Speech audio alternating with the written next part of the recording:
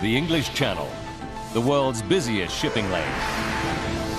Every day, tens of thousands cross it by ferry.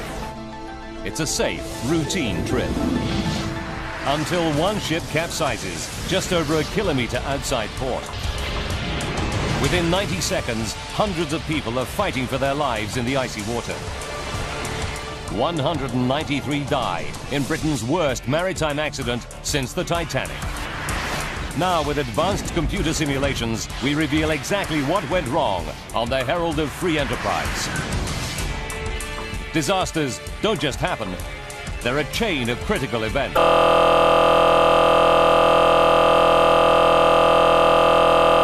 Faster.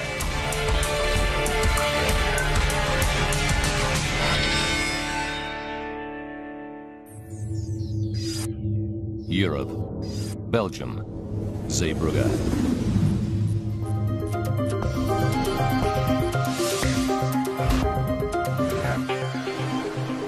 Ferries from England and Germany sail in and out of this bustling North Sea port every day.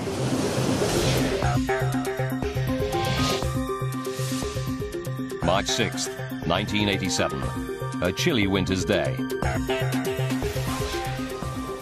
The Herald of Free Enterprise, an 8,000-ton car and passenger ferry owned by the European shipping company Townsend Torrison, arrives from Dover. She's made the 4.5-hour journey across the English Channel safely thousands of times. The Herald is on a tight schedule. She must complete 4 crossings every day. And between each trip, her crew must offload passengers and vehicles, clean the ship, and then reload for the next trip, all in the space of 90 minutes. Today, the Herald is just barely staying on schedule. 4 p.m.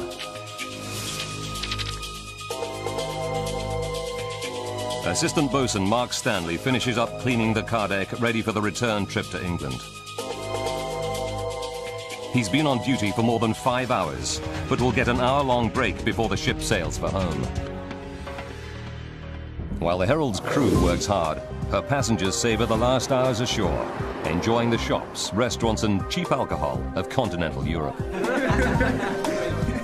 Most are British tourists, like 19-year-old bartender Simon Osborne. He's on a day trip to Belgium with a group of friends. We spent the afternoon on a pub crawl, you know, from bar to bar around Ostend. It was a really good day, a good lad's day out. They order one last round of drinks. Soon, they'll be leaving to sail home on the Herald.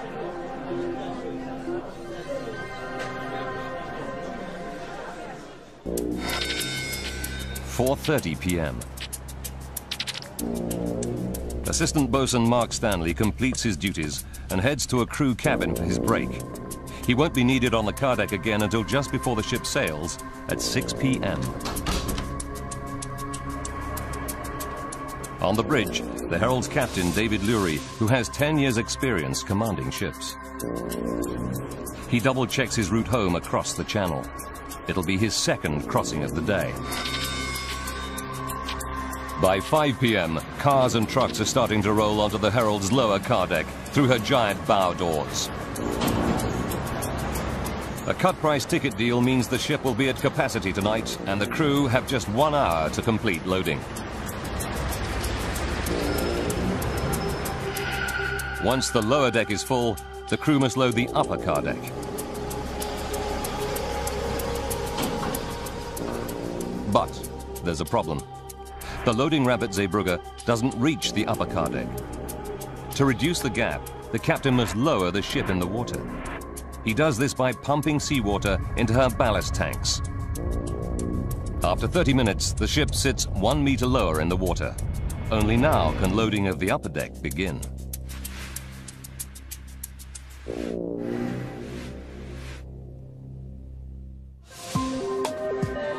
The cheap ticket deal means the ship is packed with passengers too. Tonight, there are 459 on board. 5:30 p.m. Michael and Maureen Bennett, their 20-year-old daughter Teresa and her boyfriend, make their way home after a day out by the seaside. Teresa arranged the outing to mark a special family occasion for her mother and father. It was our wedding anniversary on the 1st of April, and Teresa thought it'd be nice to take us out. We walked along Ostend Harbour, all around the lovely shops there. We really had a smashing time over there.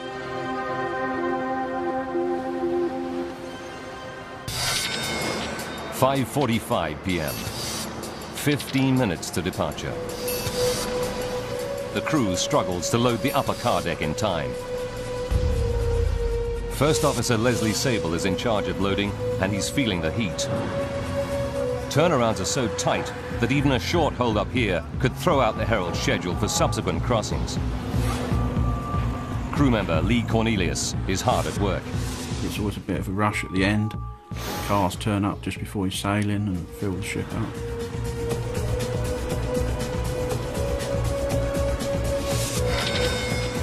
"5:57. The crew finally finishes loading, but they're too late. The Herald will not depart on schedule tonight. Lee Cornelius places the safety chain across the bow doors. First Officer Sable tells Captain Lurie that loading is complete. Okay, loading complete. Copy that. Then he heads for his position on the bridge. Stations, all stations. Herald of Free Enterprise is about to leave the harbour, proceeding outwards. The announcement Harbour Stations calls crew members to their posts for departure. Lee Cornelius leaves the car deck to report to his station.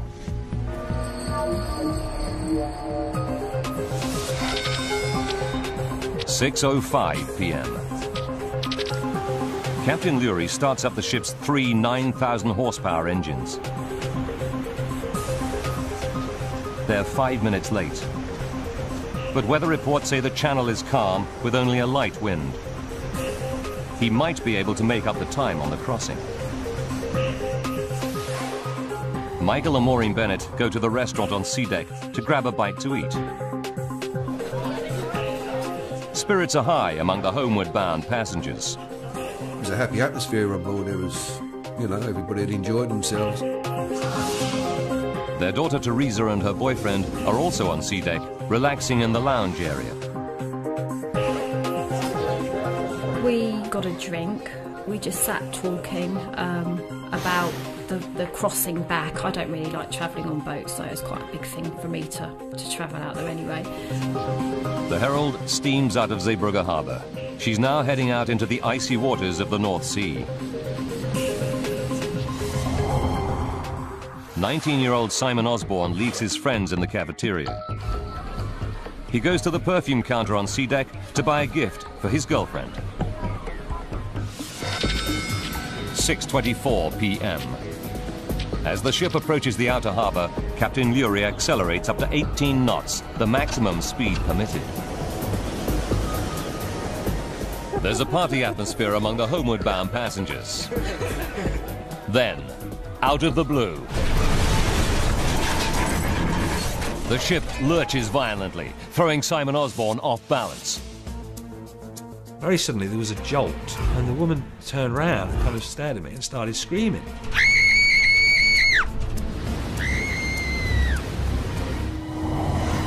In the cafeteria, people think nothing of it. Government worker Michael Reynolds recalls the scene. You heard the odd person say, "Cheers," with a typical British sense of humour. The ship stabilizes, and everything returns to normal. The passengers go back to having fun. But down below, on the ship's car deck, something is terribly wrong. Just over a kilometre outside Zeebrugge harbour, something is desperately wrong on the Townsend Torreson ship, the Herald of Free Enterprise. The Herald starts to veer off course. Captain Lurie wrestles with the controls, but she's not responding. Then on E-deck, the lower car deck, a crew member alerts one of the assistant pursers. There's a big problem. Water. Vast amounts of it pour down the stairs from the upper car deck. The purser races up the stairs to C deck, where there's a radio. He desperately tries to call the bridge, but there's no response.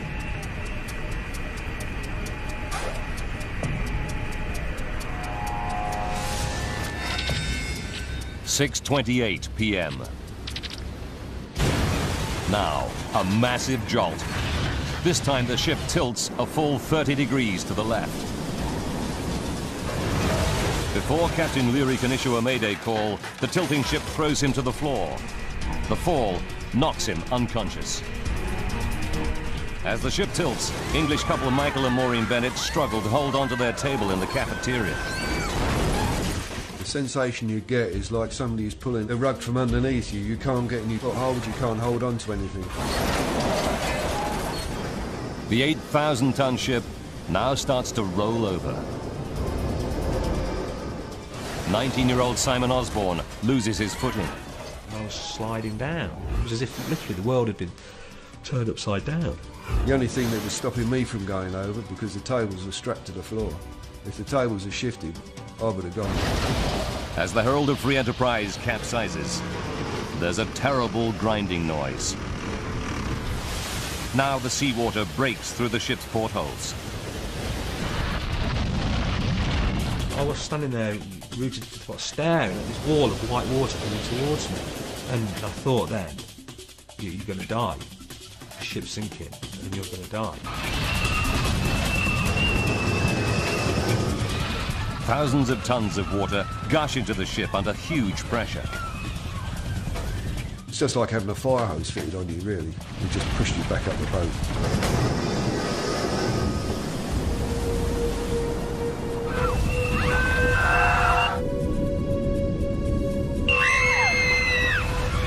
Michael Bennett's wife Maureen can't swim. He's desperately trying to keep her head above water. But the rushing torrent makes it harder and harder for Michael to keep his grip. I really, really panicked. I just panicked. I knew I was going to die. I had Maureen, my hand on her bra and her clothes, holding on tight to her. And that's the only way I could keep hold of her until that water had settled down. Otherwise, she would have been gone. The ferry's entire left side sinks into the North Sea, leaving only its right flank visible above the water. In a stroke of luck, the ship comes to rest on a sandbank. The sandbank stops it from sinking further, at least for now.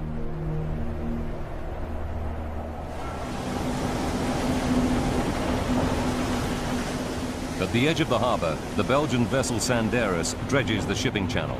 She's about 1 kilometre from the Herald. Her crew sees the bright lights of the Herald flicker and then go out.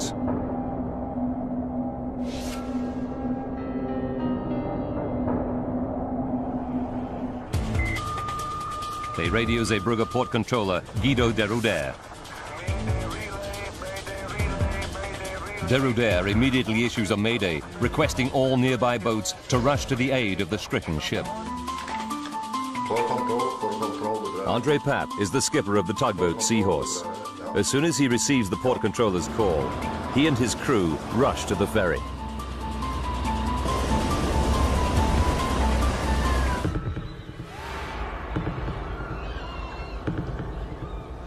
Inside the flooded Herald, more than 500 passengers and crew fight for survival. A dazed Michael Bennett struggles to keep his wife Maureen afloat in the freezing water.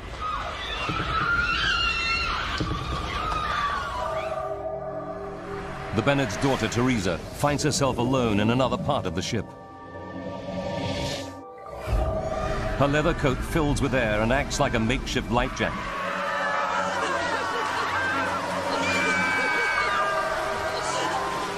But now, people struggling in the water below her try to grab her to stay afloat. You could feel people holding onto your coat, holding onto your trousers, and literally trying to climb over you. One of the worst things is you've got someone holding onto you and then all of a sudden it's gone.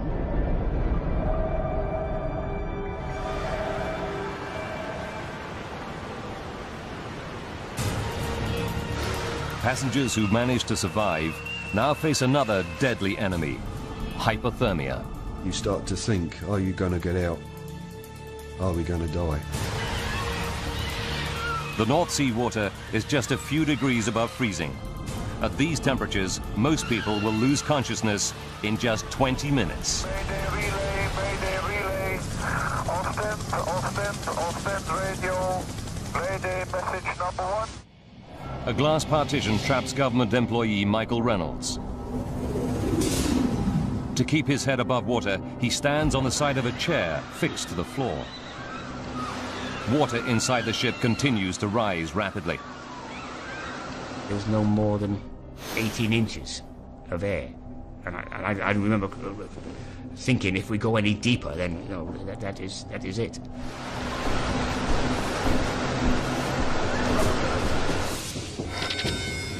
"6:40 p.m. 12 minutes since the Herald keeled over.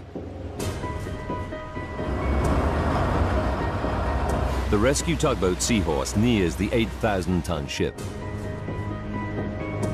The tugboat crew break windows to get to the panicking passengers trapped below. 6:43, 15 minutes since the capsize. The water levels finally stabilize. Teresa Bennett has no idea where her parents and boyfriend are. She shivers. The water is just 3 degrees Celsius. The water was very, very cold indeed. Your body just shuts down. If Teresa isn't rescued in the next 5 minutes, she risks losing consciousness. Drowning would then be inevitable.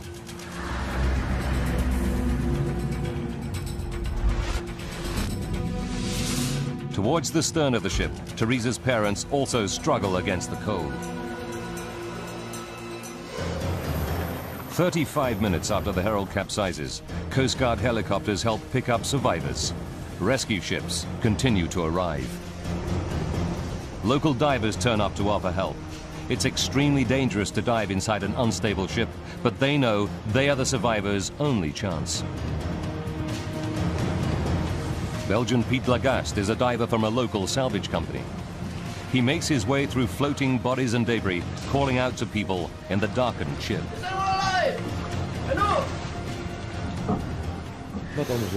With the lights, we saw that the people in the water were moving. We also saw people in the water who were motionless, who had probably died, but we went for the people who were moving, who put up their arms or called, because you know these people are still alive. Further along sea deck, Simon Osborne is all alone. His friends are nowhere to be seen. All around him, silence has fallen. There were these people shouting, screaming, and as the time went on, it became less and less.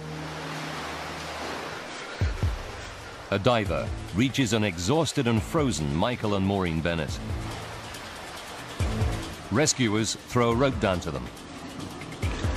They're just in time. As they pull Maureen up to safety, she loses consciousness.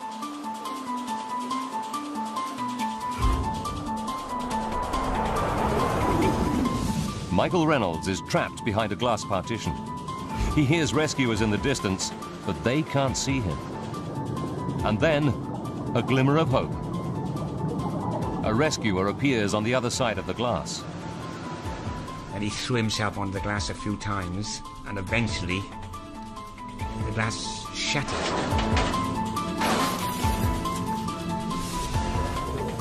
Now an exhausted Simon Osborne hears glass breaking.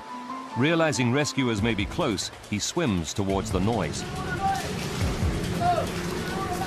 Then one of the divers spots him. It was on being pulled out of the ferry that I kind of let go, and it's a dreadful state of shock, you know. I was in deep, deep shock.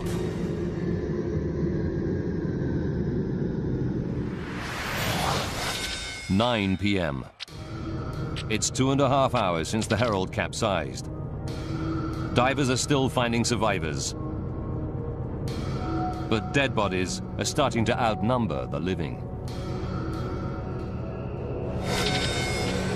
11:30. Diver Pete Lagaste has now been on the Herald of Free Enterprise for 4.5 hours. He's losing all hope of finding any more survivors. On shore, 35 ambulances rush the wounded to nearby hospitals. Just hours earlier, Maureen and Michael Bennett were celebrating their 9th wedding anniversary. They now lie side by side in a hospital ward with serious injuries. Maureen is frantic with worry about her missing 20-year-old daughter, Teresa. I still was worrying where the heaven Teresa was. I just couldn't get that out of my mind. Where was she? Where was she?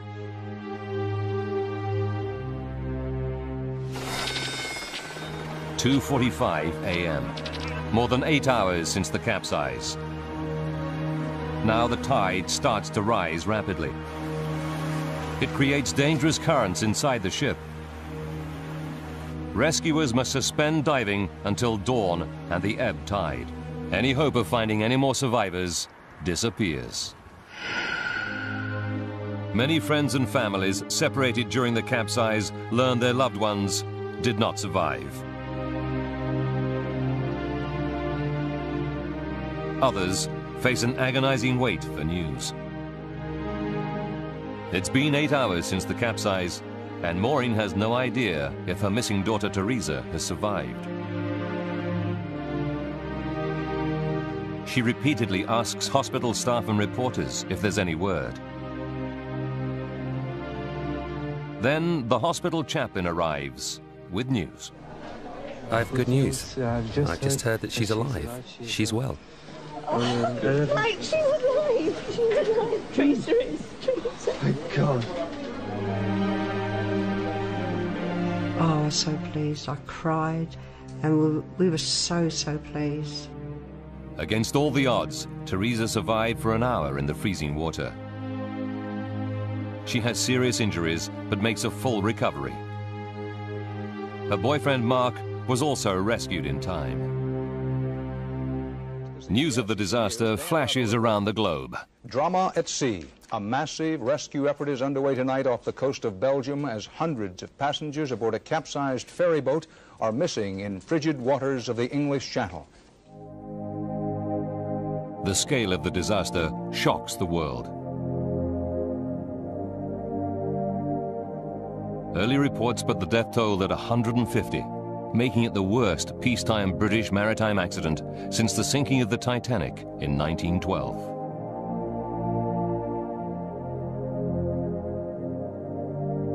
As dawn breaks, stories emerge of miraculous survival and heroic actions by passengers and crew.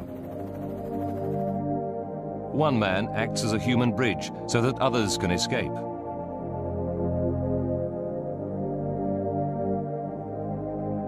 A truck driver rescues a 5-year-old girl whose whole family are lost.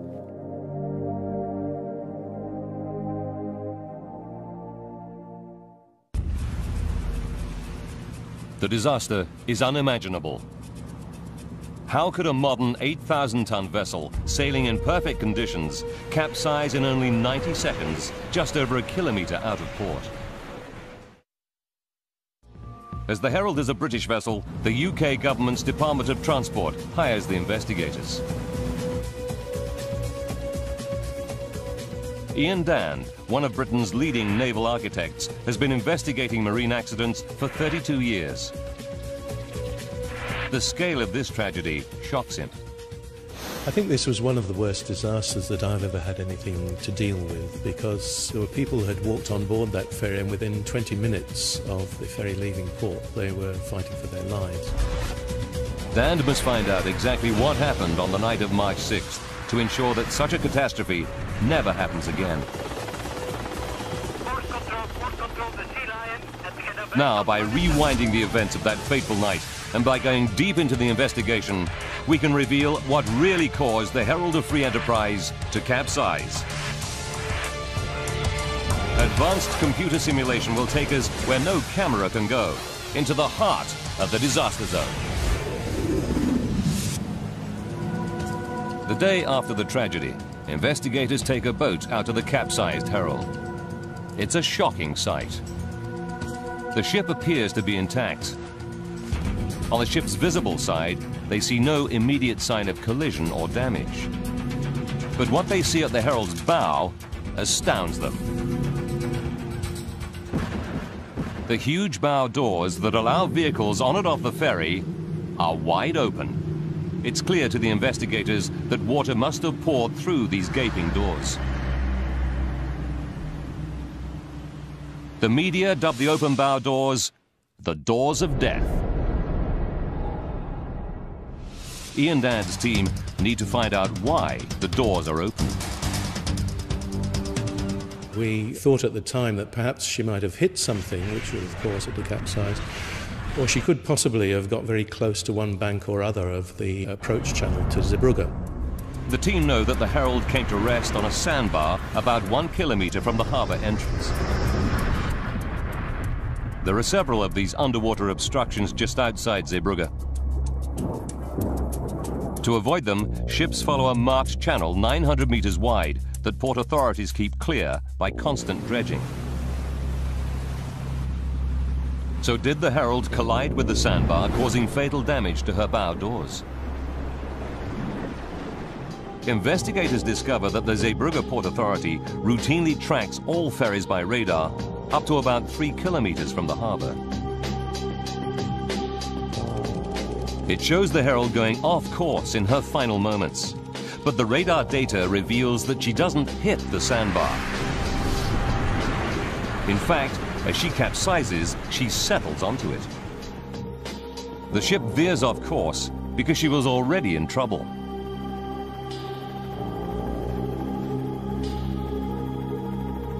The sandbar is not a nemesis, but a savior. It stops the ship turning turtle, saving many lives. Investigators realize the theory that the bow doors were damaged by a collision is a dead end. Herald of Free Enterprise. They interview Port Authority personnel on duty the night of the disaster. It gives them a new lead. Port Controller Guido de Ruder relates a strange report he received from the captain of the dredger Sanderus 20 minutes after the Herald left port. He told me that he could see lights, and he thought that the bow doors were still open, that he could see cars and trucks through the bow doors. It's staggering news.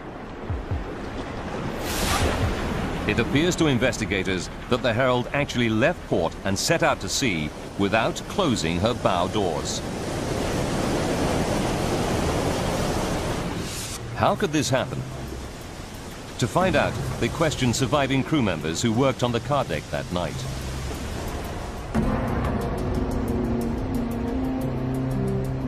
They learned that it's the job of First Officer Leslie Sable to supervise the loading of vehicles.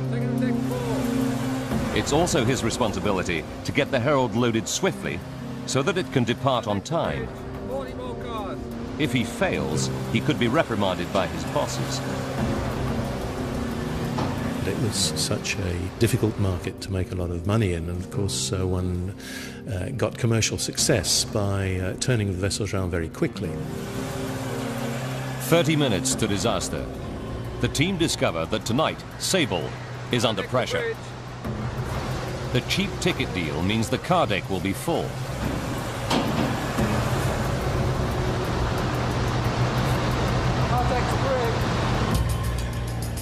As the last car rolls onto the ship, the call is announced for harbour stations. Stations, all stations. Herald of Free Enterprise, about to leave the harbour, proceeding outwards. This is the signal for crew to go to their positions for departure. Lee Cornelius's final duty on the car deck is to put a safety chain across the bow doors. First Officer Leslie Sable hurries to the bridge. They're now 5 minutes behind schedule. He is the last to leave the lower deck.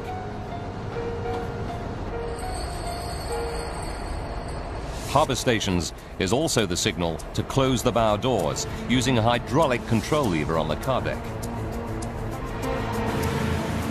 Investigators discover the responsibility for this crucial job falls to Assistant Boatswain Mark Stanley.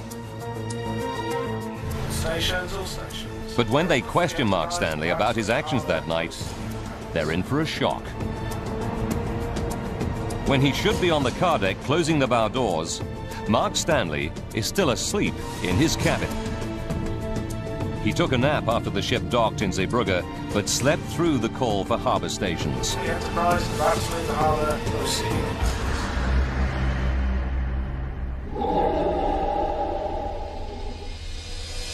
But the investigators are puzzled. Why does no other crew member notice that the bow doors are wide open and raise the alarm? They learn that who closes the doors and when is a hit-and-miss affair, as crew member Lee Cornelius recalls. Sometimes when we left and completed loading, one of the guys on the main deck would shut the bow doors. But that night we didn't. We just left them open and expected Mark to come and shut them when we'd finished. The bow doors are left open because the assistant bosun is asleep, and on this night, no one else does the job for him. The investigators find that there is no fail-safe system for closing the bow doors. Although it's Mark Stanley's job to shut them, it should be double-checked by First Officer Leslie Sable. But in the race to stay on schedule, it was normal practice for the First Officer to leave the car deck before the doors were closed. The officer who was to have done this checking had to also at that time be on the bridge, so he had to be in two places at once, which of course was impossible. Dan and his team discover another major flaw in the system. The captain cannot easily see the bow doors from the bridge. So unless a crew member tells him otherwise, he automatically assumes they are closed.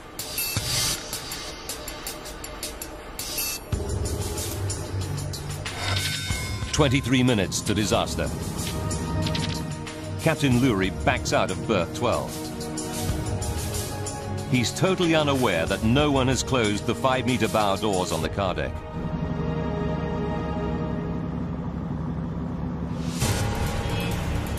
It's clear to investigators that a combination of human error and poor systems causes the Herald to sail with her bow doors open. But this shocking discovery still doesn't solve the mystery of the Herald's capsize. One of the big puzzles was how so much water could get onto the vehicle deck when it was 10, 11 feet above the calm sea level.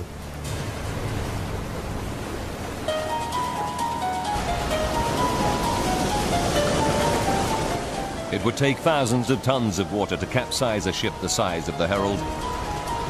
But the bow doors to her car deck are sighted nearly 3.5 meters above the waterline. Investigators suspect that in calm seas, they should be well beyond the reach of any waves. Then they discover that 4 years before, the Herald's sister ship set sail from Dover with her bow doors open. And yet she survived without incident. It confirms their suspicions. Even with her doors open, the Herald should have made it safely across the channel. So why didn't she?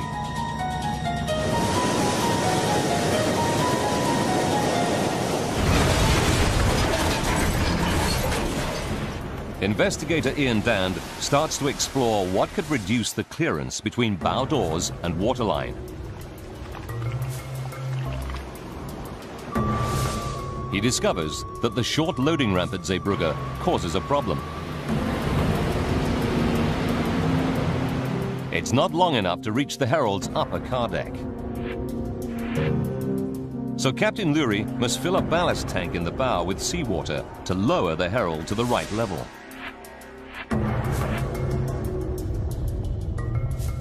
This makes the ship sit 1 meter lower in the water at the bow.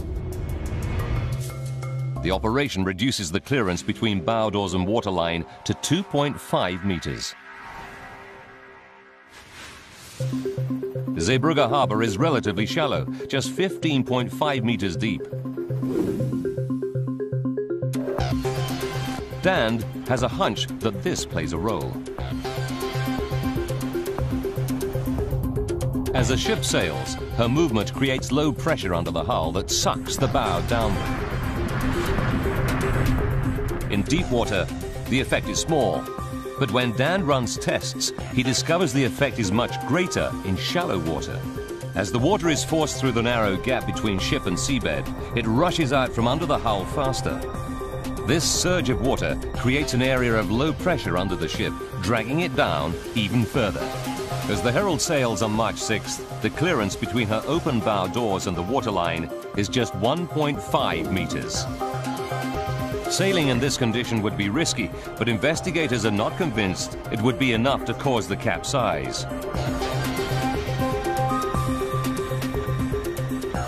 So how did so much water get onto the Herald's car deck?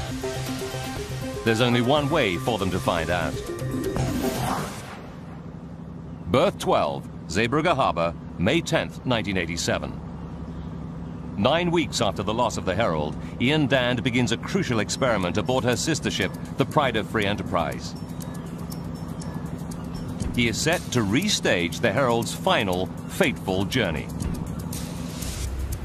The Pride is identical to the Herald. She's weighted with the same amount of ballast. The weather and tidal conditions are the same. The Pride maneuvers through Zeebrugge Harbour at a normal departure speed of 10 to 15 knots.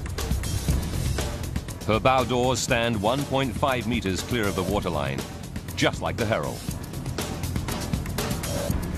As she sails, she creates a wave at the bow, but it breaks well below the bow doors. Next, Dan wants to see how high the bow wave gets as the ship accelerates. A bank of video cameras capture the wave from every angle.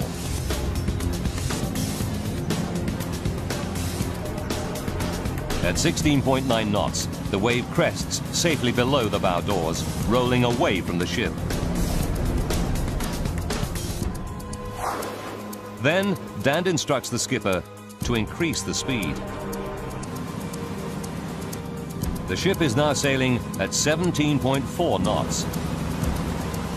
The acceleration has an immediate effect.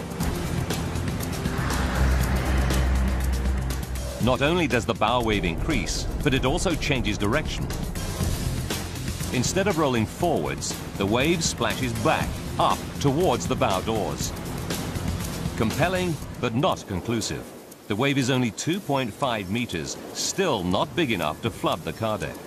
Dan believes the Herald was sailing faster when she left port. He ups the speed half a knot to 18 knots, the maximum permitted speed.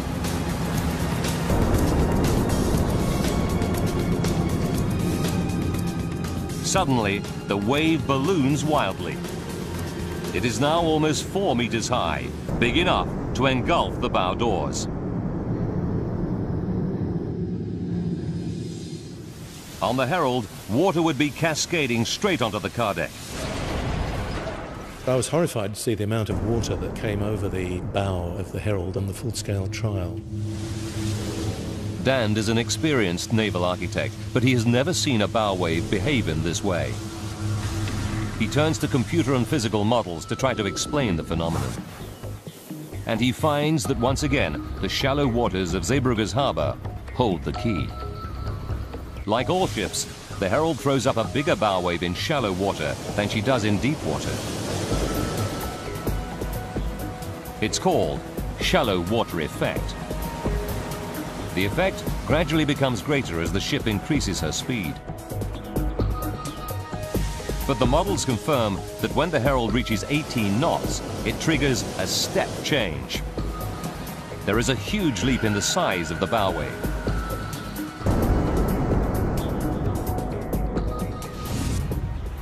Just half a knot of extra speed, combined with Zeebrugge's shallow harbour, makes the critical difference. course, one of the big tragedies of the Herald is had it not been in that comparatively shallow water coming out of Zeebrugge, it might have got away with having the bow doors open for quite a long period of time, and people might have spotted that they were open and closed them. Instead, the bow wave of almost 4 meters surges straight through the open doors.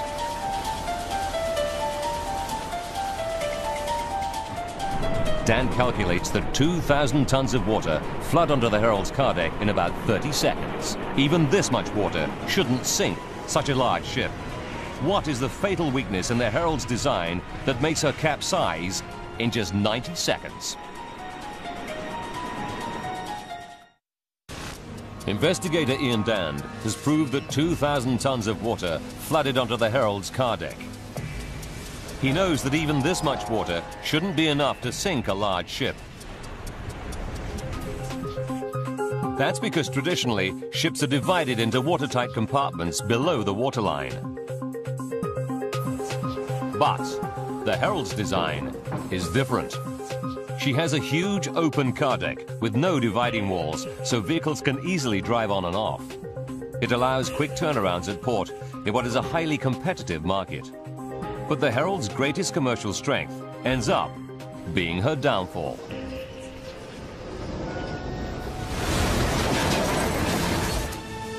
Investigators calculate that with 2,000 tons of water rushing around her car deck, the Herald would become unstable very quickly.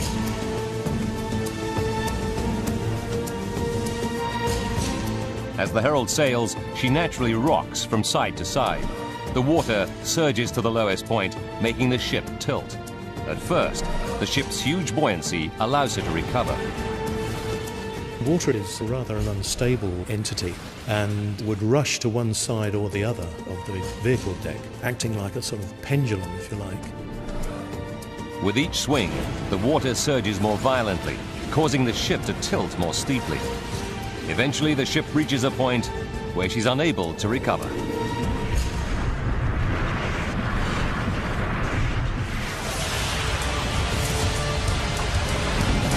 For Ian Dand and his team, it's the final, crucial piece of evidence. Now they can piece together the precise chain of events that left the passengers and crew of the Herald of Free Enterprise seconds from disaster. 4 minutes to disaster.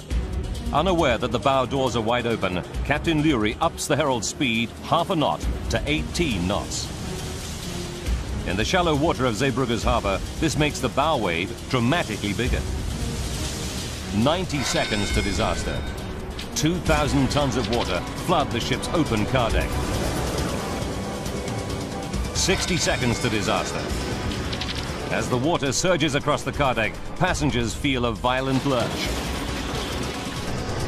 Now the wave starts to carry cars and trucks with it. 30 seconds to disaster. The ship tilts 30 degrees to the left. It's the point of no return. The ship turns on her side to lie half submerged in the icy waters of the North Sea. 7 weeks after the tragedy, salvage tugs tow the Herald to port. The final death toll is 193, including 38 crew members. The investigators' final report finds that the Herald's loss is largely down to human error. Captain David Lurie is suspended for a year. First Officer Leslie Sable for 2 years. And the man who failed to close the bow doors, Assistant Boatswain Mark Stanley, is found seriously negligent but escapes further punishment. The report finds that ultimately, poor management by the Herald's owner Townsend Torreson is to blame. The British Department of Transport hits the company with a £400,000 fine. For survivors like Simon Osborne, the night on the Herald of Free Enterprise still casts a long shadow. The worst aspect of the whole thing was losing my 2 friends. You don't expect to lose 2 close friends at that age. I got to meet their parents and talk to them about the day that we'd had, you know. To go to their funerals and memorial services. They were just They were just emotionally draining experiences for an 18, 19-year-old guy. Survivors Michael and Maureen Bennett find the disaster has transformed their outlook on life. If we want to go down the beach, we go today. We don't go tomorrow because tomorrow never comes. It never came for us on that ferry. So we do things when we want to do them now.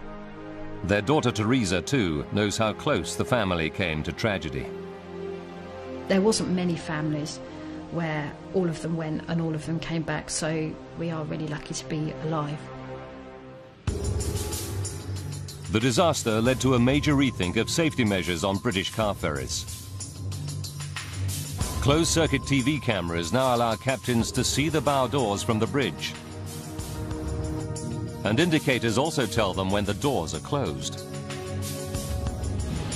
Shipping companies must modify their vessels to improve stability with features such as dividing bulkheads. It means that if a ship takes on water, it must be able to survive for at least 30 minutes without capsizing. The Herald of Free Enterprise disaster was a wake-up call to the maritime industry. The safety regulations it prompted have set a new high standard for the world to follow.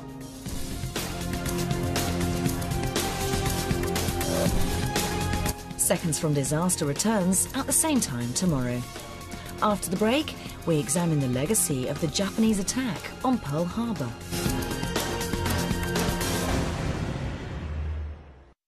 It'll be his second crossing of the day. By 5 p.m., cars and trucks are starting to roll onto the Herald's lower car deck through her giant bow doors. A cut-price ticket deal means the ship will be at capacity tonight, and the crew have just 1 hour to complete loading. Once the lower deck is full, the crew must load the upper car deck.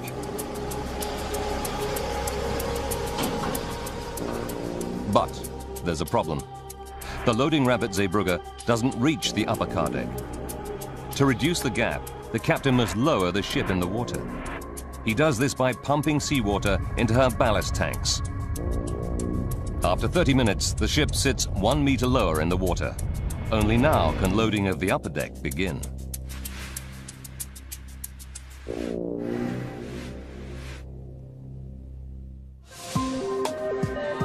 The cheap ticket deal means the ship is packed with passengers too. Tonight, there are 459 on board. 5:30 p.m. The English Channel, the world's busiest shipping lane. Every day, tens of thousands cross it by ferry. It's a safe, routine trip. Until one ship capsizes just over a kilometer outside port. Within 90 seconds, hundreds of people are fighting for their lives in the icy water. 193 die in Britain's worst maritime accident since the Titanic. Now, with advanced computer simulations, we reveal exactly what went wrong on the Herald of Free Enterprise. Disasters don't just happen, they're a chain of critical events.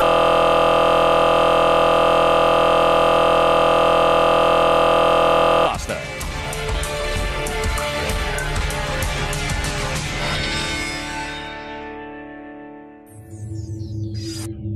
Europe, Belgium, Zeebrugge.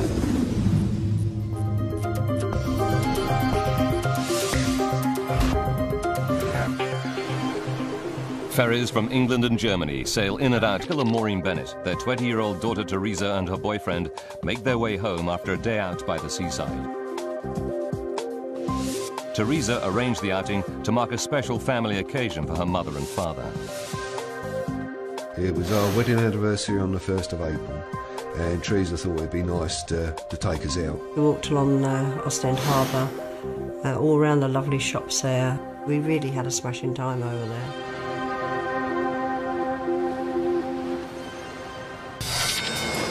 "5:45 p.m. 15 minutes to departure. The crew struggles to load the upper car deck in time. First Officer Leslie Sable is in charge of loading, and he's feeling the heat. Turnarounds are so tight that even a short hold-up here could throw out the Herald's schedule for subsequent crossings. Crew member Lee Cornelius is hard at work. It's always a bit of a rush at the end. Cars turn up just before he's sailing and fill the ship up.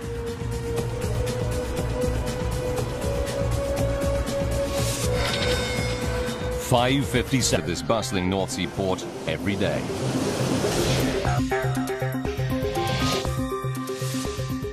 March 6th, 1987, a chilly winter's day.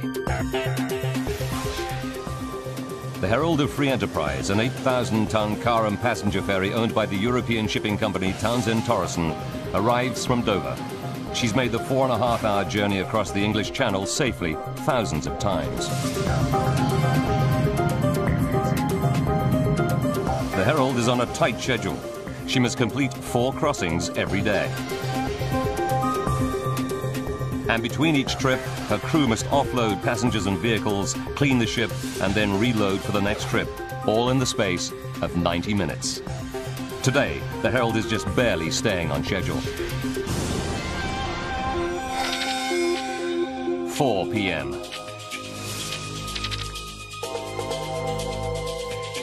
Assistant bosun Mark Stanley finishes up cleaning the car deck, ready for the return trip to England. He's been on duty for more than 5 hours, but will get an hour-long break before the ship sails for home. While the Herald's crew works hard, her passengers savor the last hours ashore, enjoying the shops, restaurants and cheap alcohol of continental Europe. Most are British tourists, like 19-year-old bartender Simon Osborne. He's on a day trip to Belgium with a group of friends. We spent the afternoon on a pub crawl, you know, from bar to bar around Ostend. It was a really good day, a good lad's day out. They order one last round of drinks. Soon, they'll be leaving to sail home on the Herald.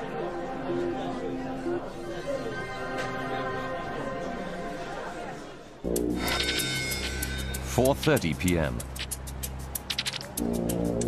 Assistant bosun Mark Stanley completes his duties and heads to a crew cabin for his break. He won't be needed on the car deck again until just before the ship sails at 6 p.m. On the bridge, the Herald's captain, David Lurie, who has 10 years' experience commanding ships. He double-checks his route home across the channel.